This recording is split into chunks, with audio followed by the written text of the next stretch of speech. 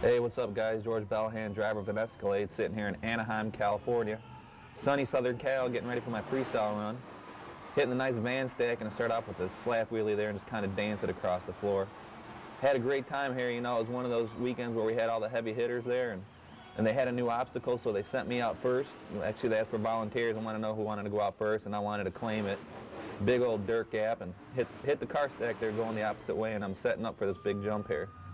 As you'll watch throughout the show here, I'm the only one that actually cleared this jump throughout the night, and here we go, big air off that jump.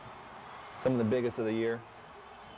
Pretty rough landing, bouncing around. Just clipped the end of that landing ramp, made it kind of a rough landing, but I'm setting myself up to hit the freestyle landing ramp the opposite way. They actually had a kind of a car stack built into it, and it just kicked me where it hitting that boat and made for some kind of good cross-threading going on. Setting up to hit the bus stack here. It's a pretty tall bus stack. In Anaheim, they set all the obstacles up on dirt pads, so we're able to get some big air. Nice slap wheelie there off that. Setting myself to come back at the cars the opposite way. Getting ready to set up for another cross thread at the van stack. I think I'm heading towards in this area. I'm going to try another slap wheelie. No, I crossed it up and I hit the freestyle landing ramp the opposite way. I talked to Rick Swanson in Obsession after that. He thought I was coming right at him, he said.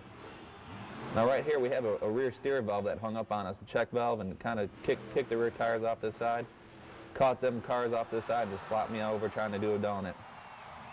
Bobo, my crew chief, didn't like it, but the crowd went crazy, so we had 50,000 some people on their feet, so as long as they had a good time, Bobo will get over it. See you next year, Anaheim.